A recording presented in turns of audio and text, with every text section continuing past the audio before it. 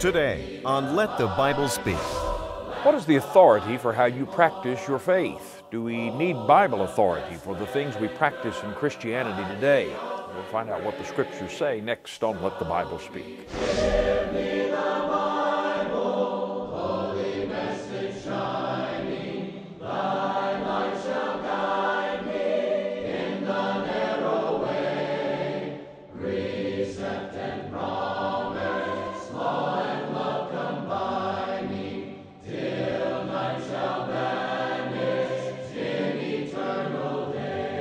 And good morning. Thank you for joining me today for Let the Bible Speak. It's a great privilege to be your speaker today. For our study, we turn to a question that arose during a conversation between Jesus and the chief priests and scribes long ago. They were angry at Jesus because he had gone into the temple and thrown out the money changers. They saw it as a challenge to their authority, and they came to him where he was teaching, and they asked this question that's recorded in Matthew chapter 21, beginning in the 23rd verse. By what authority doest thou these things? And who gave thee this authority? And Jesus answered and said unto them, I also will ask you one thing, which if ye tell me, I in likewise will tell you by what authority I do these things. The baptism of John, which was it? From heaven or of men? And they reasoned with themselves, saying, If we shall say from heaven, he will say unto us, Why did ye not then believe him? But if we shall say of men, we fear the people, for all hold John as a prophet. And they answered Jesus and said, We cannot tell. And he said unto them, Neither tell I you by what authority I do these things. Well, obviously, both the Lord and his skeptics agreed that it was necessary to operate by God's authority. They did agree on that. They believed that Jesus was making unfounded claims, though, and was blaspheming God, and Jesus knew that they were rebelling against God's authority by rejecting their own scriptures and by substituting their own laws and false interpretations of the Old Testament. But the question asked is of great importance. By what authority doest thou these things? Does it matter, even today, whether we have God's authority for what we say and do in the church? If so, how do we discover that authority? We'll study that in just a moment.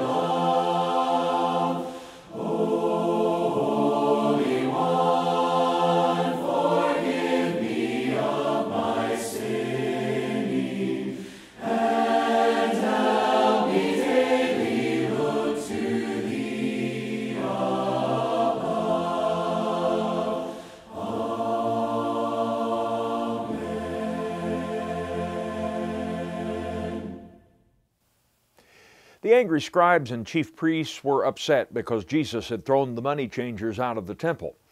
They came asking Jesus where he got the idea that he had the right to do that. They asked in Matthew chapter 21, verse 23, "By what authority doest thou these things, and who gave you this authority?" Now, they didn't want to admit that God gave him that authority because then they would be admitting that Jesus' claims were true and that he was the Son of God and the Messiah. But it was a legitimate question. Jesus well understood the importance of all things being done by the authority of God. He didn't deny that. And Jesus promised to answer their question if they would answer one of his. That was one of the Lord's most frequent responses to their veiled attempts to entrap him and their efforts to make him say something they could accuse him with. He said, "First, you tell me about John's baptism. Was it from heaven or from men?" In other words, was John acting by God's authority or by his own? You see, even Jesus acknowledged that John's baptism needed authority from heaven for it to be valid. But when he asked that question, that put them on the horns of a dilemma. Because if they said that John's baptism came from God, then they were acknowledging that Jesus was the Christ because John himself pointed to Jesus and declared him to be the Lamb of God who came to take away the sin of the world. But if they said that John was wrong, well, they would be at odds with all of the people because nearly everybody acknowledged John as a messenger sent by God. So the Scripture says they couldn't answer Jesus' question, and that brought the conversation to a close. But the question is valid in regard to anyone who claims to serve the Lord. By what authority doest thou these things? Jesus didn't criticize or discount the question, because Jesus himself cited the authority of God for the many things he preached and did. For example, in Matthew chapter 7, beginning in verse 28, he says, "When Jesus had ended these sayings, the people were astonished at his doctrine, for he taught them as one having authority, and not as the scribes. He declared to the disciples in Matthew chapter 28 and verse 18, 'All power,' or authority, 'is given unto me in heaven and in earth.'" Jesus would not have rightly been called the Son of God had he not been speaking and acting by God's authority. But Jesus not only made the claim, he demonstrated that his authority came from God. He healed the sick, he restored sight to the blind, he calmed the angry sea, he raised the dead, he fed the multitudes with a few loaves of bread and a few fish. And it was all so convincing that the ruler Nicodemus said in John chapter 3 and verse 2, "Rabbi, we know that thou art a teacher come from God, for no man can do these miracles that thou doest except God be with him." But you see, it was not only necessary for Jesus to speak and to live by God's authority, it's necessary for us to do so as well. Peter said, "If any man speak, let him speak as the oracles of God," 1 Peter 4 and verse 11. And that means that a man is only to speak as God has already spoken. In other words, to only say the same things God has already said. But there's very little emphasis placed on authority today, particularly in religion. In fact, in the broader sense, we live in an age where men seem to resent authority, whether it be civil, educational, domestic, or spiritual. The postmodern age has brought a rejection of truth, absolute truth, and the authority inherent within truth. People therefore reject any authority outside of themselves and their own opinions. And this has had a disastrous effect on even religious people, the world at large, but even religious people. For many years we've been told it's what's in a person's heart, not their adherence to Bible doctrine that matters, or it's how it makes us feel, not what the Bible says about the subject. That's legalism, we're told. We just need to be sort of guided by our heart and by our emotions and just be pure and sincere in whatever we say or do, and everything will be all right. That's the mantra of our time. Well, true worship has been reduced to whatever draws the largest crowd, produces the most excitement, as opposed to being, as Jesus required in John chapter 4, verse 24, in spirit and in truth. But is God's authority as irrelevant and insignificant as some seem to think it is? Do we really want to live in a world that does not recognize nor respect authority? Think about, what if we had a society with no authority and no laws to govern our conduct and our behavior? Can you imagine the chaos that would ensue if there were no set standards of measurement? What if you were to go to the gas pump where gas is advertised for so much per gallon, but it was left up to the owner of the gas station to determine what constitutes a gallon? Or say you wanted to buy lumber to build a house. Most lumber is sold by the foot. What if it was simply left up to the lumber business to determine the length of a foot? International atomic time is determined by a set procedure. What if we didn't have that standard to set our clocks to? You might say, well, we could get close given where the sun appears in the sky, but could you imagine in today's technological age what disruption and even chaos such a thing would cause? You see, we recognize the need for authority in the everyday affairs and transactions of society. We recognize the need for a standard or for a rule to compare things by. But what about in our relationship to God? The Old Testament book of Judges shows how God's people went through a very dark period of anarchy and spiritual decay. You read what happened in the book of Judges, and some of it is even bizarre. There's not even seemingly any logic to it. Samuel identified the source of the confusion when he wrote in Judges 17 and verse 6 that in those days there was no king in Israel. In other words, they had rejected the kingship or lordship of God, and instead every man was doing that which was right in his own eyes. In other words, every man became his own authority. Well, that's exactly what we see today. We see that morally in the world around us, we see it ethically, and we're seeing it religiously. People shrug and say, it doesn't really matter what you believe, or having a sincere heart is all that really matters in the eyes of God. Just be nice to people and that's all God cares about. Or if you feel like it's right, then that means it's right for you, but what's right for you may not be right for me. And so we become our own authority instead of God being the source of authority. But Jeremiah chapter 10 verse 23 says, Lord, I know that the way of man is not in himself. It is not in man that walketh to direct his steps. Now, friends, stop and think for a moment about all of the things that people cite as their authority in religion and just how subjective those things are. How these things really make them their own authority instead of requiring us all to submit to the authority of God. You know, first of all, some people view their feelings as the authority. They say, for example, I know I'm saved because I feel like I am. Or I know God accepts my worship because it makes me feel right, and I can't see anything wrong with it. When two or more people are discussing matters of faith, stop and notice how many sentences begin with, I just feel like, and how few sentences begin with, the Bible says. Now, when your beliefs and practices are sincerely challenged, how do you reply?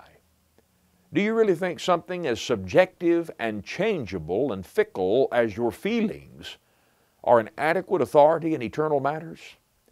You know, if you were to buy an acre of land, what if the seller didn't have the property surveyed and didn't give you a legal deed? Would you be satisfied if he just marked off some spot and said, well, I feel like this is about an acre? Would you be satisfied to walk away without a legal document and say, well, I feel good about that? Why will we demand more in insignificant earthly transactions than we do in weighty and eternal matters? And then second of all, some say their conscience is their authority.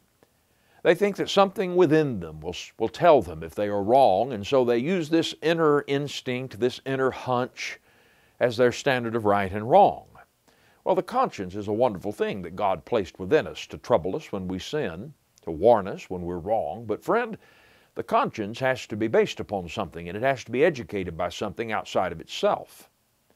People who sincerely held to pagan religions through the millennia offered human sacrifices, and they did other ghastly things in the name of faith because their consciences demanded of them. There have been people down through the centuries in the name of Christianity who have done awful and horrible things thinking that they were doing the will of God. They were acting according to conscience. But how misguided their consciences were. Even the Apostle Paul, once known as Saul, devoted his life to the persecution and extermination of the Church of Christ before he met the Lord on the road to Damascus. Paul himself testified in Acts chapter 26, beginning in verse 9. He said, I verily thought with myself that I ought to do many things contrary to the name of Jesus of Nazareth, which thing I also did in Jerusalem. And many of the saints did I shut up in prison, having received authority from the chief priests. And when they were put to death, I gave my voice against them, and I punished them oft in every synagogue, and compelled them to blaspheme. And being exceedingly mad against them, I persecuted them even unto strange cities. And earlier in Acts chapter 23 and verse 1, He told the council, "Men and brethren, I have lived in all good conscience before God until this day." Now you see, Paul's conscience didn't always lead him to do right. It sometimes, in fact, told him to do things that were horrible, supposedly in the name of God. And your conscience can be misguided. Your conscience can be misinformed. And therefore your conscience is not an authority. Now we should listen to our conscience. But when our conscience bothers us, what it should do is cause us to turn to the Word of God and check up on the matter. If there's something within us that tells us something's wrong, well, don't take your conscience as the authority, but take the warning that your conscience gives you and use it as a reminder to open up the pages of God's Word and see what God says about that matter. Is it right or is it wrong? And you know, in the course of doing that throughout a lifetime, our conscience becomes more and more educated and it becomes more reliable. But ultimately, the authority is not within the conscience itself. And then there are those who believe the majority should be the standard, that we should change and evolve as society changes, and whatever the general consensus is, that must be what is right, and God will accept that. But yet from the beginning of time until now, the Bible shows us that the majority has always been wrong and not right. In fact, here is a good rule of thumb. If everybody around you agrees with it, it's most likely wrong. Exodus chapter 23 and verse 3 says, "Thou shalt not follow a multitude to do evil." Now people may say, well, everybody's doing it. This is what everybody thinks. Or today people say, don't be on the wrong side of history. But you can look back through history and see how wrong man often has been. And remember that Jesus said, "Wide is the gate and broad is the way that leadeth to destruction, and many there be which go in thereat, because strait is the gate and narrow is the way which leadeth unto life, and few there be that find it." Matthew chapter 7 verses 13 and 14. So surely the majority can't constitute the authority in spiritual matters, and I hope you're not trusting your soul to what the majority says. And then some believe that tradition is the authority.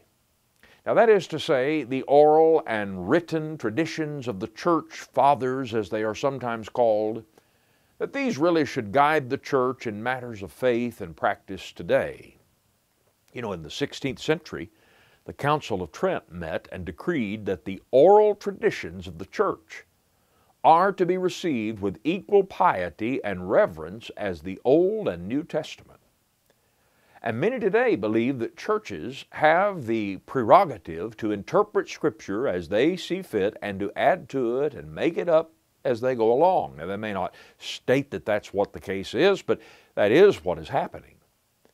You know, for example, much of the religious world today accepts the practice of infant baptism. Friend, infant baptism is not found in the Scriptures. One of the earliest mentions of it does not appear in the Bible, but in the writings of Tertullian nearly 200 years after Jesus Christ built his church. Well, that's 200 years too late. Many doctrines, ordinances, and sacraments practiced in denominations today are the result of humanly written creeds and the traditions of the church fathers. They don't find their basis and authority in the New Testament. Jesus said in Matthew chapter 15 verse 3 that the Pharisees transgressed the commandment of God by keeping their own tradition. And Paul warned in Colossians 2 and verse 8, "Beware lest any man spoil you through philosophy and vain deceit, after the tradition of men, after the rudiments of the world, and not after Christ." Now let me illustrate the danger of using human tradition as a standard. What if I were cutting boards to build the walls of a house? And what if I used a tape and I measured the first board and then I cut the board? And then let's say I used that first board as a guide to cut the second. Now before I knew better, I tried to build a few things that way. Fortunately, they were small things of little consequence, but I soon learned that didn't work. But let's suppose that I took the second board and I laid the first one aside and I took the second and I used it as a guide to cut the third. And then I used the third board to measure and I cut the fourth, and so forth. Well, do you suppose when I stood that wall up that it might be a little bit crooked? Do you think one end of that wall might be a good bit shorter than the other end? Well, of course it would. Why? Because I progressively used a subjective standard. But what if I measure every board by the same standard? And friend, you see, the Word of God is the standard.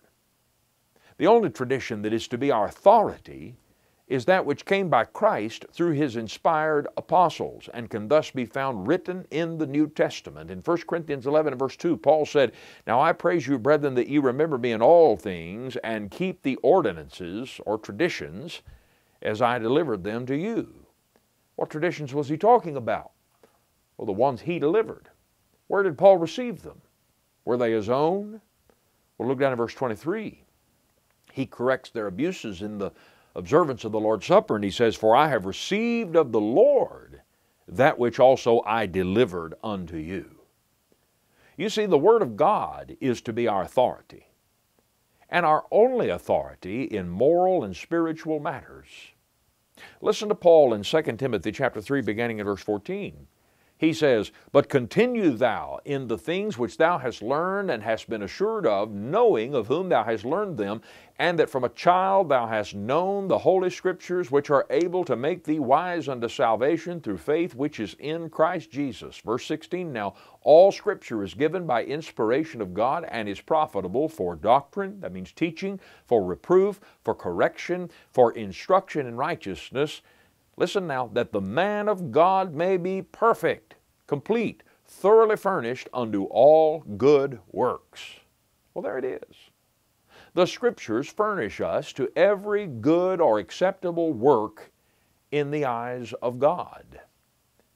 And so whatever the tradition is, we need to compare it to the Word of God, not try to make the Word of God fit our tradition.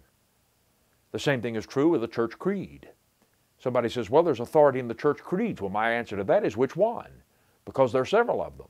Which one do you follow? And you say, "Well, the one that follows the Bible." Well, if it merely follows the Bible, why do you need the creed? Why not just follow the Bible? So, where is your authority?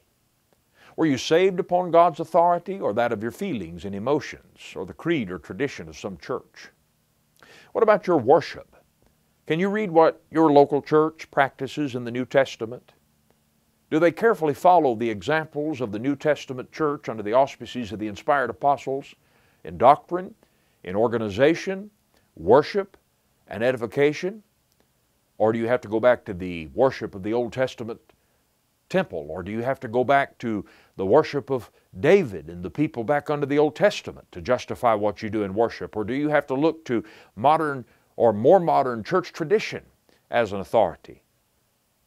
Better to find your authority in the Word of God, in the New Testament, in the teachings of Christ and His apostles. What about the organization of the church? What about the edification of the church? What is your standard? Is your standard what feels good? What excites the emotions? What draws the biggest crowd? You see, Jesus warned us that in the last days, when we stand before Him to be judged, He said, "The word that I have spoken, the same shall judge in the last day," John 12, verse 47. So it's a vital question. By what authority doest thou these things? And friend, I hope you'll sincerely consider that question today. There is nothing I would trade for the blessed love of God, for it pardoned me from all my sin and my shame, yes, all of my shame. When no eye was found to pity, alone this world I trod, then His blessed love intervened for me in my place.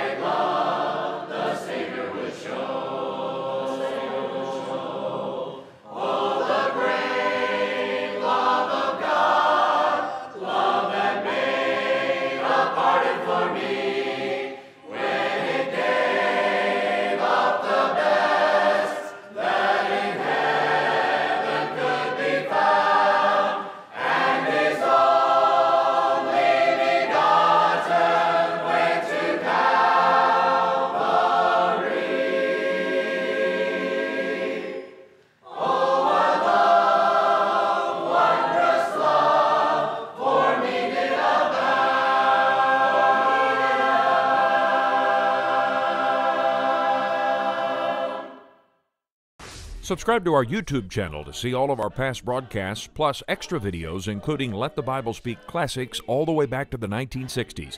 And get new updates, go to YouTube and search for Let the Bible Speak TV and click on subscribe. Well, friend, I look forward to our weekly visits, and I'm so thankful that you are a part of our viewing audience, and I hope that you will help us spread the word about Let the Bible Speak. If this is your first time to watch the program, I hope it won't be your last and that you'll make a weekly appointment to join us. In fact, maybe set your DVR, or if you're watching online, be sure to like our Facebook page or subscribe to our YouTube channel wherever you happen to be watching.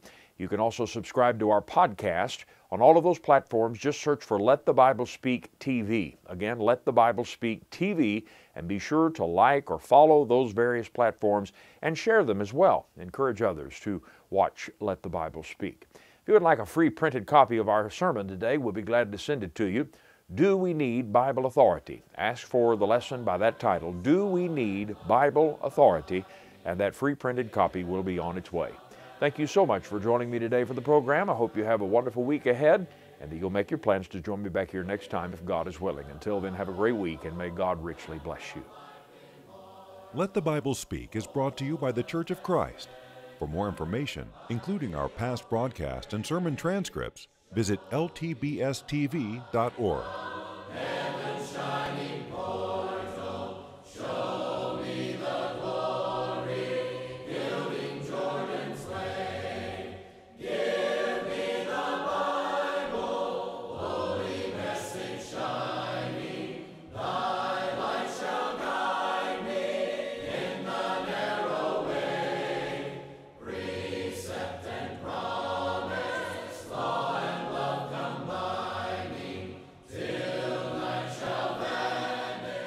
Thanks for being with us today. Join us next time for Let the Bible Speak.